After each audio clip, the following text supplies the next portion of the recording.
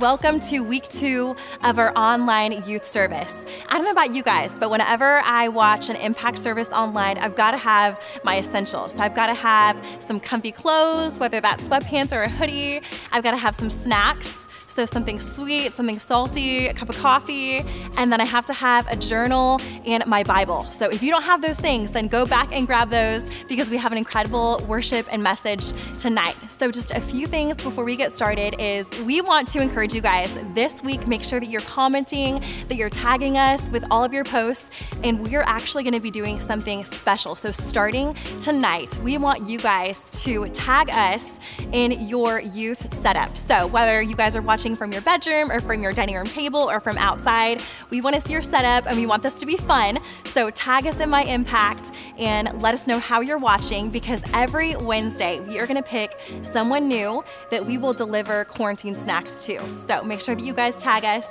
Also, if you know of a friend or a family member who might be struggling and might want to listen to this message, then make sure that you are tagging them as well and encouraging them to watch with you.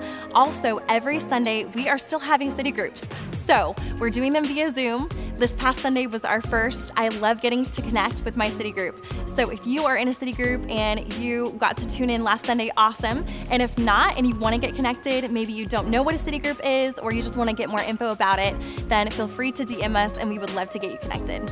So as we are getting ready to enter into a time of worship, I just want to encourage you guys. I know it's hard and I know it's different worshiping in a different atmosphere and not being at youth in the physical building, but just know that God is with us and we can put our trust in Him and that He is already going before us. He sees where we're at. And so with that, worship is not about the atmosphere of a room. It's about the atmosphere of your heart. And so let's just be encouraged in that together, and let's be expectant of what God has for us tonight.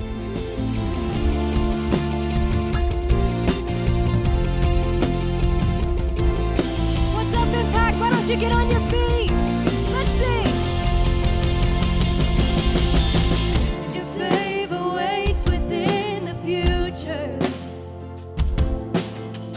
My dreams are small compared to yours. Why should I worry about tomorrow when I know that all I gotta do is trust you, Lord? All right, put your hands together. Every little thing's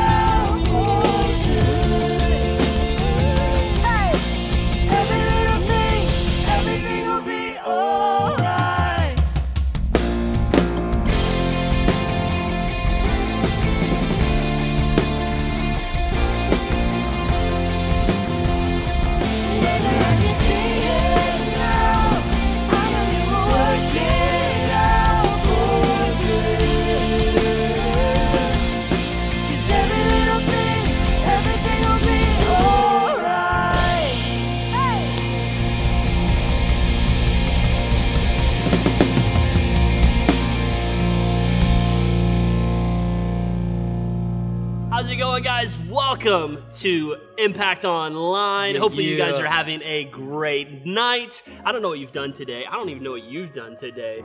But wherever you're at right now, make sure you comment, you share, and like Lindsay said, take a picture. We want to see your streaming setup. Are you getting fancy? Are you just watching on your phone? Are you watching on your TV? Take a picture and tag us on Instagram at MyImpact, and you could get some quarantine snacks, which I would love right now. I know, that would really be great. There's really nothing in here. So just in case you were wondering, there's nothing in my cup. Nate actually does have some coffee. But hey, hopefully you've been enjoying Youth Online. We've been having a whole lot of fun. Even the weekend services, just having church online. It's awesome that technology just allows us to continue just to, you know, meet together and learn and grow in God's Word.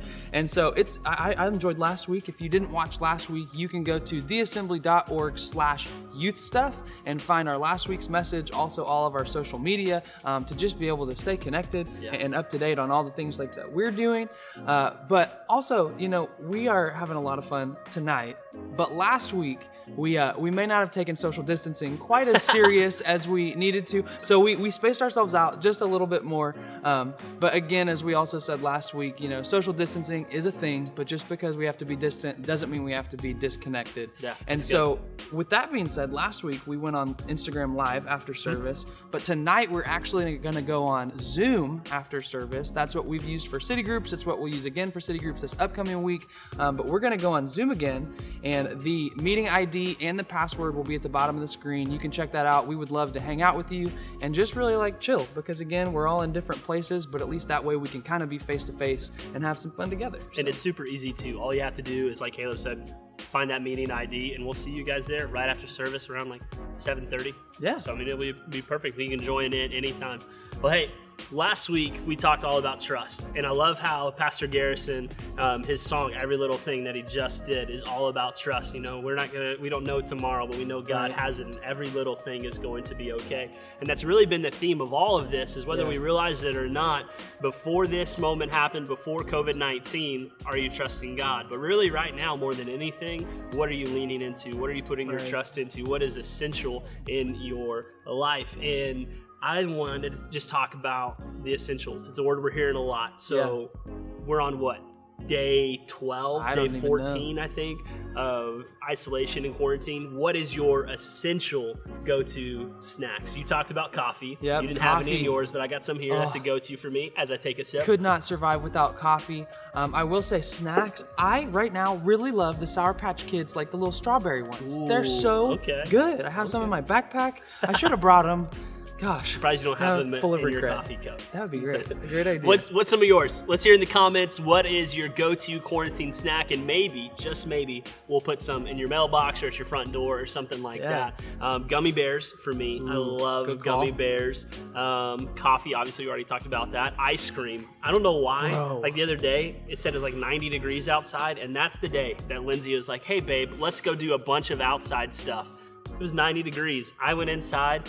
I was like, I just need ice cream. I was out of ice cream.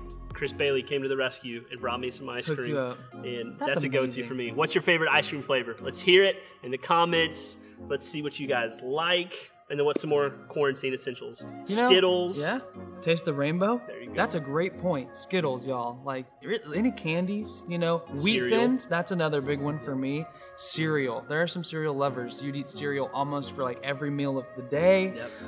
Breakfast, lunch, and dinner cereal. That'd be incredible. There's so many. Let us know what yours are. Toilet paper. That's a big essential right now. It's not a snack. How are you doing? Don't try to eat that. How are you doing on toilet paper? I'm doing good. I drove 3 hours. I've been going to Target and Walmart at night, which may have been the problem, but toilet paper was all gone, and we were getting scarce. And we drove to Branson before all the regulations set in, and we got like 2 giant things of toilet paper. I was that guy. But I'm good on toilet paper. But if you need some, let me know. And maybe there'll be like a roll wrapped up in some wrapping paper. With a bow on it. I don't know. With a bow made out of, actually I was going to say made out of toilet paper, but that's just a waste of a precious commodity and essential. We're not about that. But it's a word that we've been hearing a lot about, essentials. And maybe you've approached it as the essential candy, the essential coffee, the essential toilet paper. But our government is using that word a lot lot. Like essential businesses need to remain open. Essential employees need to be open. And I think there's a lot of scripture in the Bible that talks about the essentials. So grab your Bible and read along with Pastor Caleb. Yeah, so we're going to turn to Hebrews chapter 12, verses 25 through 28, and this will be in the Message. And here's what it says: "So don't turn a deaf ear to these gracious words. If those who ignored earthly warnings didn't get away with it, what will happen to us if we turn our backs on heavenly warnings? His voice that time shook the earth to its foundations. This time, he's told us quite plainly he'll also rock the heavens. One last shaking from top to bottom, stem to stern." The phrase "one last shaking" means a thorough house cleaning, getting rid of all the historical and religious junk so that the unshakable essentials stand clear and uncluttered. Do you see what we've got? An unshakable kingdom. And do you see how thankful we must be? Not only thankful, but brimming with worship, deeply reverent before God. I love that. I love this verse, and there's some things in there that we were going to break down tonight and kind of unpack for you. But the part in there that really stands out to me, Caleb, is the "so that the unshakable essentials stand clear and uncluttered." The clear and uncluttered part, that's probably a lot like a lot of your rooms. I don't know how many students have talked to you and been like, "This is all I'm doing. I've cleaned everything in my house." I don't know if you've done that. That's what we've done. Our closets are clear and uncluttered. But hopefully, that's what your life is like. You're standing firm on God's word. Your life is clear and uncluttered, if I can say that word right. But in our life right now, there's a lot of things we're trying to lean into and trust that we're trying to make sure that are trusting in God and not ourselves or our friends or anything like that. And why I love this verse and why we wanted to break this verse down for you tonight is that God is saying he's going to shake the world. And we're not saying, hear our heart, we're not saying that God sent this virus to shake the world. Okay, we're not saying that COVID-19 is God sending it to shake the world. But I do believe that God is using it to shake your values. I do believe that God's using it to pull out what is prominent in your life. Have you been an all-talk Christian, or have you been a Christian that's living it out and you're obeying God and you're putting your trust in Him? Your foundation is set. And so tonight, let's just talk about foundations. Let's talk about what we're building our lives on. That really, really matters. I love that. I mean, especially when you talk about foundations, there's a story in Matthew chapter 7, even where Jesus is teaching in verses 24 through 27. He says, "Anyone who listens to my teaching and follows it is wise, like a person who builds a house on solid rock. Though the rain comes in torrents and the floodwaters rise and the winds beat against that house, it won't collapse because it's built on bedrock. But anyone who hears my teaching and doesn't obey it is foolish, like the person who builds a house on sand. When the rains and floods come, the winds beat against that house, it will collapse with a mighty crash."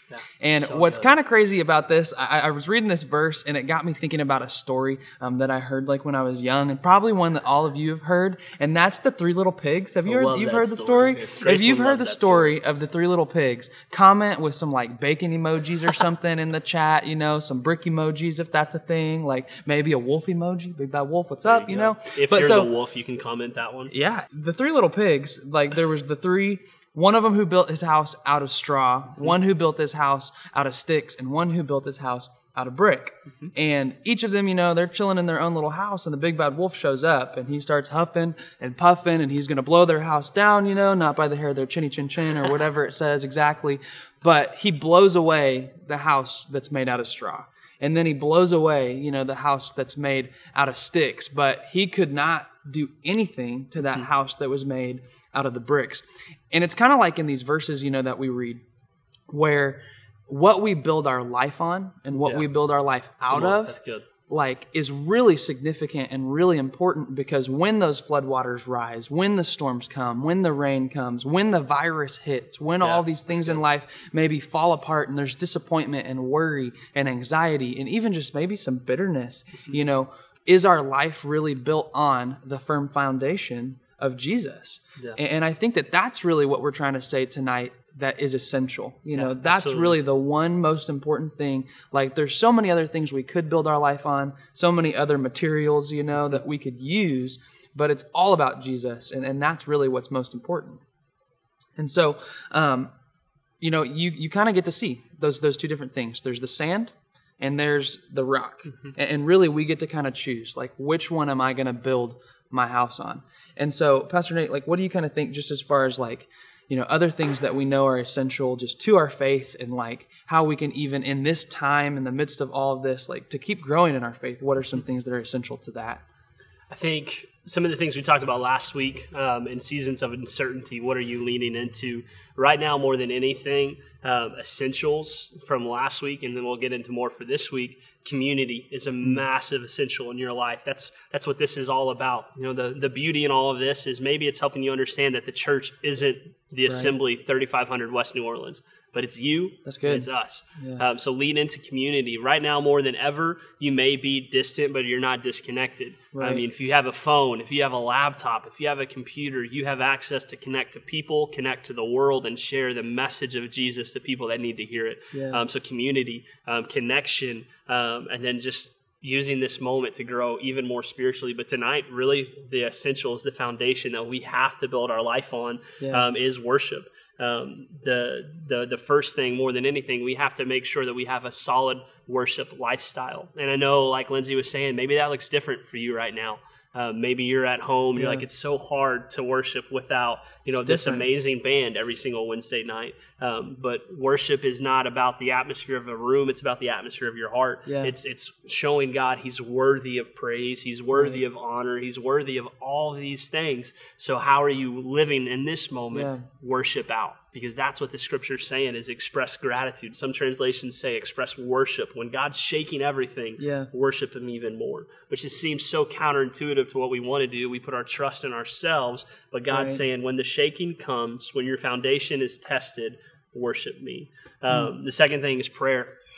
Philippians 4:6-7 says this. It says, don't worry about anything. Instead, pray about everything. Yeah. And tell God what you need and thank Him for all He has done. Then you will experience God's peace. So when you don't worry about everything, but when we pray about everything, Caleb, when our foundation and the world is being shaken, we tell God what we need. He'll give us peace because He is peace, which exceeds anything we can understand. His peace will guard your hearts and minds as you live in Christ Jesus. Yeah. The third thing I think we really need to lean into as a foundation is the Word of God, the Bible. Right. It's living, it's breathing, it's active. Are you being active in Scripture? Right now, more than anything, the truth of God. You read Hebrews, you read Matthew 7. All these things are truth, not just then, but today. And if you don't know the truth of God, it's hard to live and walk out the truth. So use this moment. Get a good Devo plan. Yeah. We started one on Monday. We started one last week, Focus. It was an incredible Devo plan. But we join with us. Find the link in our bio on Instagram. Read along. Find another one to read to. But use this moment, this downtime, not to get caught up on shows, but to get caught up on the Word of God and hear what He has to say to your life.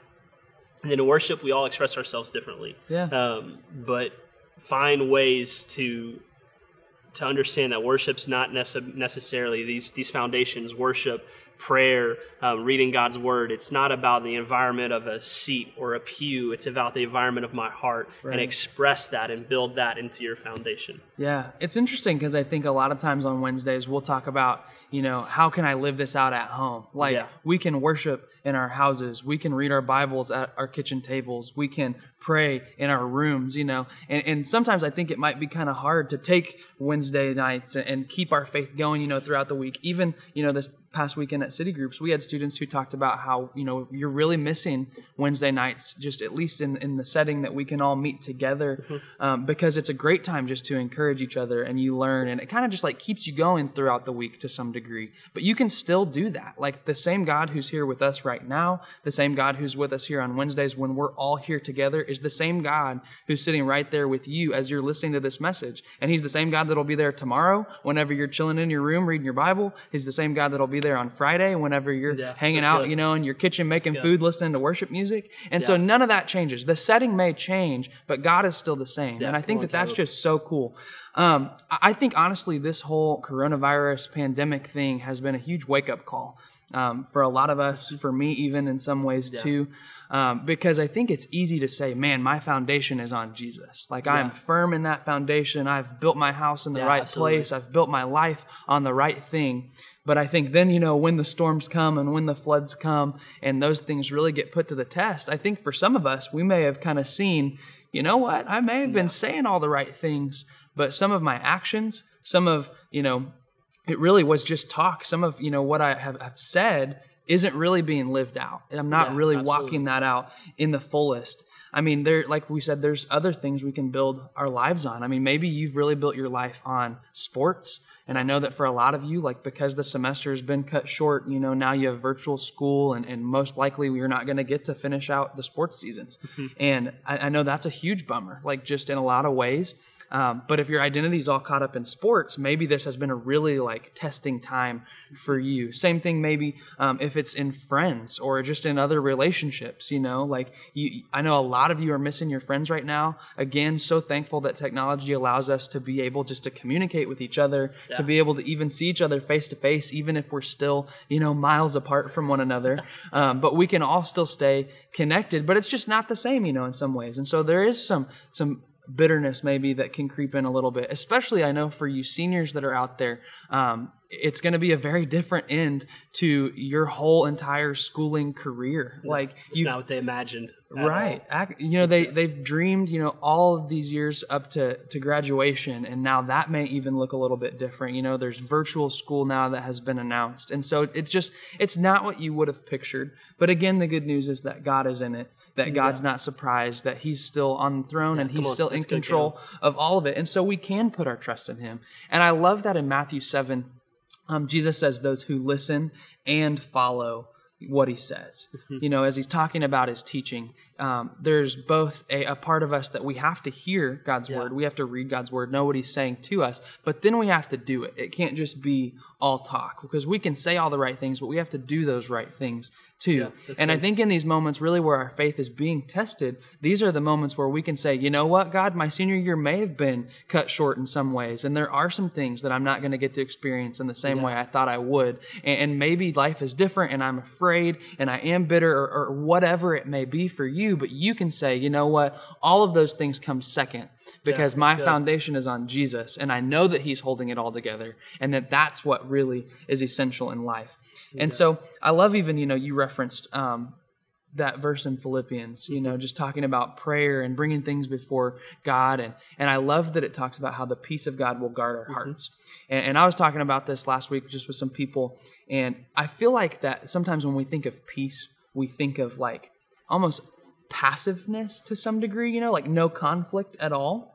But I feel like the peace of God really is like an aggressive peace that kind of fights on our behalf. Whenever those thoughts, those negative thoughts, those feelings that maybe aren't the best because of all the situations going on, when they try to attack you and make you feel overwhelmed with the way the circumstances are in life, that's where God's peace is fighting on your behalf to guard your heart from that, to help you to stay positive, to help you to keep growing, and just to maintain that mindset that you want to be in the midst of all this craziness. Because it's so easy sometimes just to get out of that. So absolutely.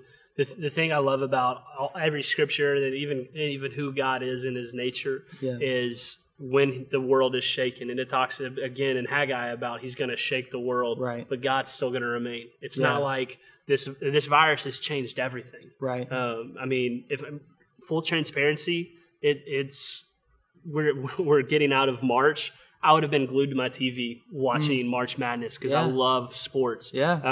Basketball, if we're in the heat of the NBA playoffs, if you're a Thunder fan, maybe you went into this season. I don't know if you're a Thunder fan. I think you are. But maybe you went into this season, you're like, there's no way. We have no shot. We traded away everybody good. We got who are all these people? Right. And it's just, you're good. You made the playoffs, and then the NBA's canceled. And everything we thought we knew about our life, thought we knew about our routine is shaken right now. But the thing I've really enjoyed in this season is in this moment, I'm leaning into God and I'm trusting God more than I ever did before, which maybe sounds really weird to you to have one of your pastors say. I don't know. But it's not that I wasn't leaning into him before, but in this moment, I'm choosing to say, you know what, God, I don't know what tomorrow holds. I don't know when COVID-19 is going to be over, but I know you're in control. I know you're shaking everything, but the one thing that cannot be shaken is the kingdom of God. And I know that my trust is in you. My foundation is built on you, that if this was the three little pigs, that I am the brick and not the hay, and that when life happens, I'm leaning in. I'm leaning into worship. I'm leaning into the word. I'm leaning into prayer. I'm leaning into community. And everything might be shaken and different, but God's still the same. Right. God still remains. And that's Right. what's so encouraging and so amazing in this entire thing is that I'm choosing to take this and to grow. Yeah. And hopefully you are too. That's something actually, even just as you were talking a little bit, saying, whoa, like what are youth pastors even? Like they struggle, with this. And honestly, just as you were talking, like there's the part of my mind that's just turning right now because it's like, you know what? I trust God like with a lot of things. Like we trust him with our finances. Like we trust him just with our lives and the plans that he has for us and all the different things, that we talk about with you guys on a weekly basis even. But there's new challenges presented just by this virus and by this situation. Absolutely. I mean, for example, and this is just like a personal one, and I'll go into more detail maybe in a couple weeks in a different message, but like last Wednesday, if you were on Instagram Live with us after service, Kelsey and I found out that day that like our cruise for our honeymoon is canceled. And so like those plans, now are just kind of like blown apart all because, things are shutting down and whatnot, and cruise lines especially, like it's kind of a dangerous thing I think to do, but I mean, it's just another one of those things where it's like, you know what, God, you're not surprised by that, though. Like, I mean, even if I think all the way back to the beginning of February, there was a moment where our first wedding venue actually went bankrupt. And so they, like, totally went out of business, like, still really haven't even heard from them, like, no promise of ever getting any money back or anything. But it was literally, like, within 2 days that God showed up and provided a venue. And it was like, it worked out all to the dollar amount, like crazy God moment, really was a miracle. And so that's where we just know that in all of this, there are some new challenges, the whole honeymoon thing, but we know that God's going to work it out, that we can trust him, that we can build our lives on him because he's trustworthy, like, and he's stronger than all this. And so absolutely. So the song we started, Every Little Thing, is all about leaning into God and trusting God. And here's how we want to end tonight. With worship, because that's a foundation. Yeah. That's a principle that needs to be in your life, because when shaking comes, express gratitude, express worship to God. Yeah. So in just a second, we're going to go into worship. And here's what I want you guys to do. If it's uncomfortable, just get out of that mindset. Yeah. Shake it off, because again, worship's not about a room. It's not about lights. It's not about drums. It's not about Garrison and this incredible team that a lot of you are on. Yeah. It is about you expressing to God how thankful you are for everything he's doing, because in season and out of season, he does not change. In season and out of season, he remains. In COVID-19, he's still God. And it's shaken up a lot of things, but it's given us a platform to express gratitude to God for what he is doing. So right now, wherever you're at, enter into this time of worship with us. Come on, we're gonna sing Peace Like a River. Peace like a river, wash over me. Immerse me in water as deep as the sea.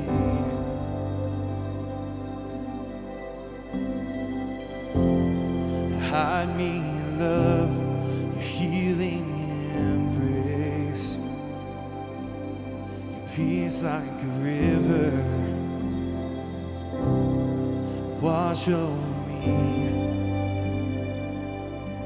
As I worship your majesty, I worship your holy name. Jesus, my everything. All that I am is yours.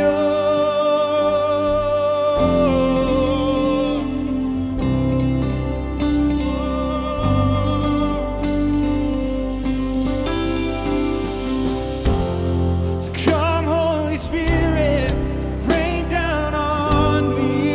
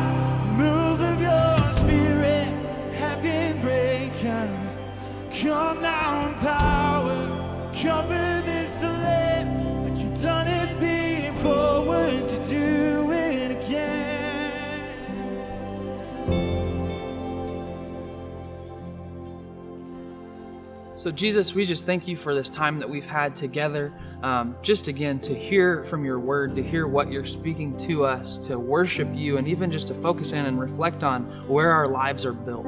Maybe tonight there are students watching this whose lives are built on all sorts of different things, Jesus, but they've come to that realization that the only thing that's essential, the only thing that's really worth it, that can withstand all the things that come against us is you. And so God, I just pray that right now you would just flood into every home, into every heart, God, that you would just really begin to stretch these students in ways maybe that they haven't been stretched before, God, that they would grow in this time, that it wouldn't be something that we just get through, but God, we would get to see the purpose in the midst of this time, that we would grow and that we'd be able to make it through and one day be able to look back on all that we've done and all that you've done in our lives. And I pray that you would just help us to stay focused on all the blessings and the things that we have in our lives that we can be thankful for. I know that there's a lot of things and disappointments that maybe have crept in, but God, we know that you're still good, that you stay the same even as the situation changes from day to day. And so I pray that you would just help us to focus on those things, God, the fact that you are good, that you love us, that we can have a relationship with you. And I pray that we would dive just head over heels into all of the things that we've talked about tonight, the worship, the prayer, reading your word, Jesus. Let this be a time that we grow exponentially more than we ever thought we would. We thank you for it. We love you. And it's in Jesus' name we pray. Everybody said, amen. All right, well, hey, here's some things you need to know. One, we love you, okay? We miss you. And this is not ideal, but we're making the best out of a not so ideal situation. But we love you. We miss you. If you need some encouragement, like everyone does, encourage somebody. Share this message with them, comment, let them know how they can build their life and their foundation and what they're leaning and putting their trust into. But if you just want some good music to listen to, maybe you're tired of the same thing you've been listening to, we created a playlist for you. Go to Spotify. My Impact is our channel. We've got good vibes. We've got worship. If you want tomorrow morning when you wake up, you want to start your day before Zoom calls and Zoom classes, tune into that playlist, worship God in your room, dig into the Word of God, and join us on our Devo plan. Again, the link for that is in our Instagram. We love you guys. We miss you, and we'll see you back here again next Wednesday night. Take care. Peace.